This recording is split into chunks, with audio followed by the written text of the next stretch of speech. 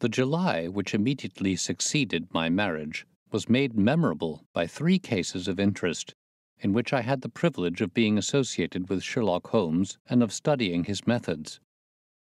I find them recorded in my notes under the headings of The Adventure of the Second Stain, The Adventure of the Naval Treaty, and The Adventure of the Tired Captain.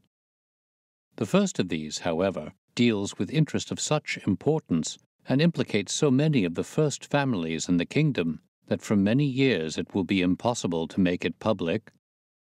No case, however, in which Holmes was engaged has ever illustrated the value of his analytical methods so clearly or has impressed those who were associated with him so deeply.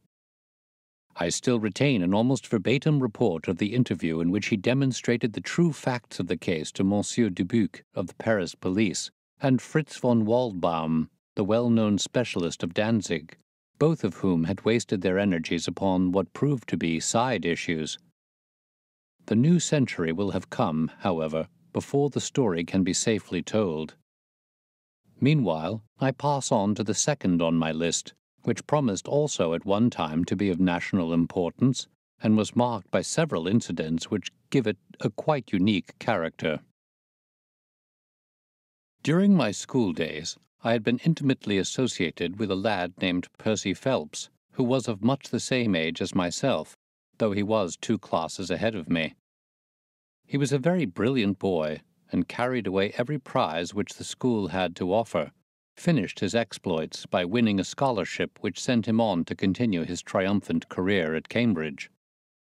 He was, I remember, extremely well connected, and even when we were all little boys together, we knew that his mother's brother was Lord Holdhurst, the great Conservative politician. This gaudy relationship did him little good at school.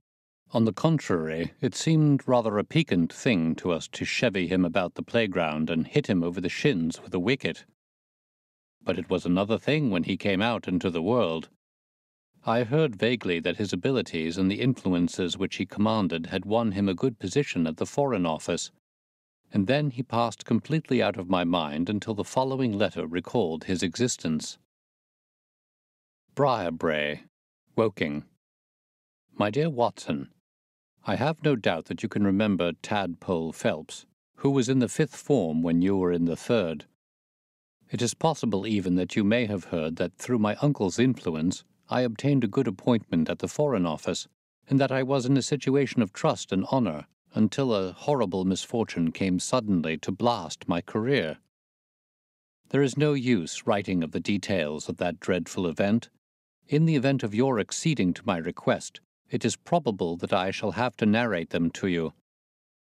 I have only just recovered from 9 weeks of brain fever and am still exceedingly weak. Do you think that you could bring your friend Mr. Holmes down to see me?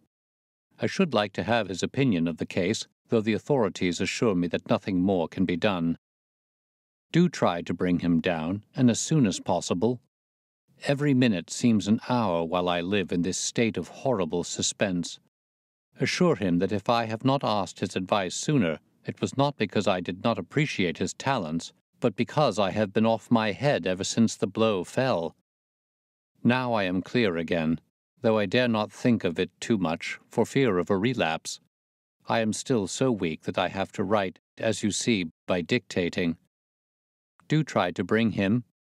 Your old schoolfellow, Percy Phelps. There was something that touched me as I read this letter, something pitiable in the reiterated appeals to bring Holmes. So moved was I that even had it been a difficult matter, I should have tried it. But of course I knew well that Holmes loved his art, so that he was ever as ready to bring his aid as his client could be to receive it.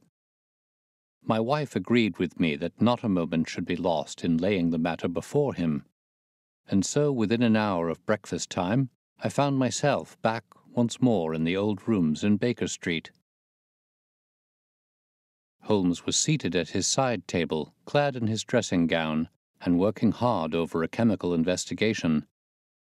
A large curved retort was boiling furiously in the bluish flame of a Bunsen burner, and the distilled drops were condensing into a 2-liter measure. My friend hardly glanced up as I entered, and I, seeing that his investigation must be of importance, seated myself in an armchair and waited. He dipped into this bottle or that, drawing out a few drops of each with his glass pipette, and finally brought a test tube containing a solution over to the table. In his right hand he held a slip of litmus paper. "You come at a crisis, Watson," said he. "If this paper remains blue, all is well. If it turns red, it means a man's life." He dipped it into the test tube, and it flushed at once into a dull, dirty crimson. I thought as much," he cried. "I will be at your service in an instant, Watson. You will find tobacco in the Persian slipper." He turned to his desk and scribbled off several telegrams, which were handed over to the page boy. Then he threw himself down into the chair opposite, and drew up his knees until his fingers clasped round his long, thin shins. "A very commonplace little murder," said he.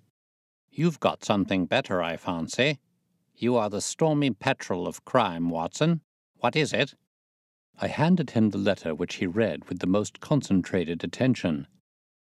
"It does not tell us very much, does it?" he remarked as he handed it back to me. "Hardly anything." "And yet the writing is of interest." "But the writing is not his own." "Precisely. It is a woman's." "A man's, surely," I cried. "No, a woman's, and a woman of rare character. You see, at the commencement of an investigation, it is something to know that your client is in close contact with someone who, for good or evil, has an exceptional nature. My interest is already awakened in the case. If you are ready, we will start at once for Woking, and see this diplomatist who is in such evil case, and the lady to whom he dictates his letters."